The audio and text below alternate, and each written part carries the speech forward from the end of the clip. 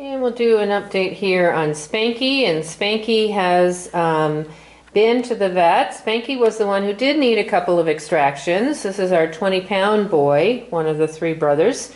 Otherwise, though, blood work and everything, thyroid, urine was all fine, so really no issues there. He's very neat in the litter box, but does need a large litter box.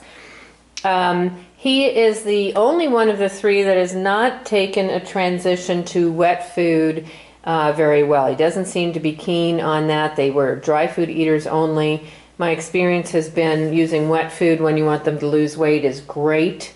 But Spanky's really not been interested in any of the wet foods that I've tried, and I've tried an enormous variety.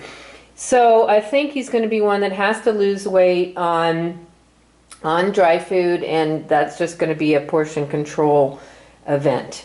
With very, very fat cats, you want to make sure they don't stop eating because it can be very dangerous for them to go without food. So it's a real balance to make sure that they eat, and particularly when they're kind of shy and frightened, you want them to be eating, and then you know, getting them to lose weight. So typically what we say is you get them home, you get them settled in, you get them eating, and then you start the weight loss program.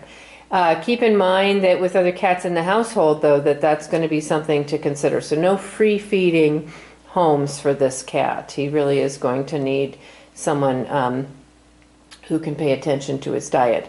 Very shy, very spooked, but very, very loving. So he's the one that needs the tough love, as I call it, where you need to kind of pull him out, get him on your lap, give him a lot of snuggles and kisses and attention, and boy, does he soak it up. Loves to have his belly rubbed. He's got an ample belly to rub. So he's got great snuggly potential, but you're going to seek it out from him. He's not going to seek you out for it, at least not at first.